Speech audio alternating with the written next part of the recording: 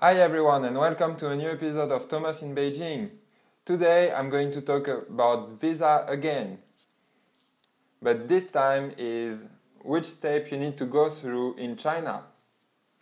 If you didn't see my first video about visa, just click here and you can know what you need to do in your country. Now you are in China with your new X1 visa. But remember, you have 30 days to transform your visa into a permanent resident visa.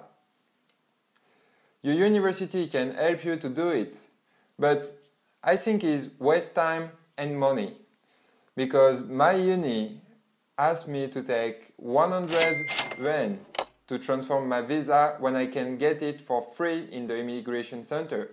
That's why go to the uni. It can be useful, easier, but actually the immigration center it's easier than go to uni. First, before apply for the permanent resident visa, you need to have your physical exam. If you follow my advice, you already did it in your country. But you need to do it again. You need to check your blood in China. They require you. For this, you just need to go to a hospital. I will put the address in the description for Beijing. You can do everything. Check your heart, your chest and your blood. It will just cost 400 yuan for everything. If you already did it, you just need to check your blood again. It will be cheaper. When you get your physical exam, now you need to take this paper plus your GW 202 paper plus the admission notice and maybe the living certificate. I don't remember. If I missed something, please comment below and to tell me what I forget. With this paper, go to the immigration center or your uni, is as you want.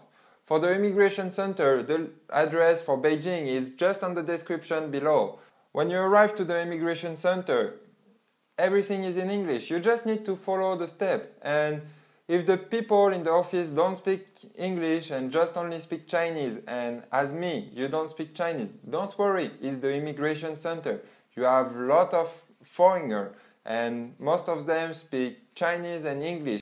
When you go through the different steps in the immigration center, you need to leave your visa there and get the yellow paper. This yellow paper will replace your passport if you need to take the plane during 1 month because your passport will not be available during 1 month. 1 month after, you need to go back to the immigration center with your yellow paper. You need to pay 400 RMB to get your permanent residence visa and your passport back. Once you get your visa, you need to go back to the police station to get a new living certificate. But don't forget your passport and your contract to get this new living certificate. Now everything is done with the administration. You can enjoy your life in China during 1 year. Next September I need to renew my visa and I will tell you how I did it next year. And don't forget to subscribe to my YouTube channel. If you like this video, press like. I'm also on Facebook and Twitter. The links are on the description. Go and check it. You can also check my previous video. Just click on your screen.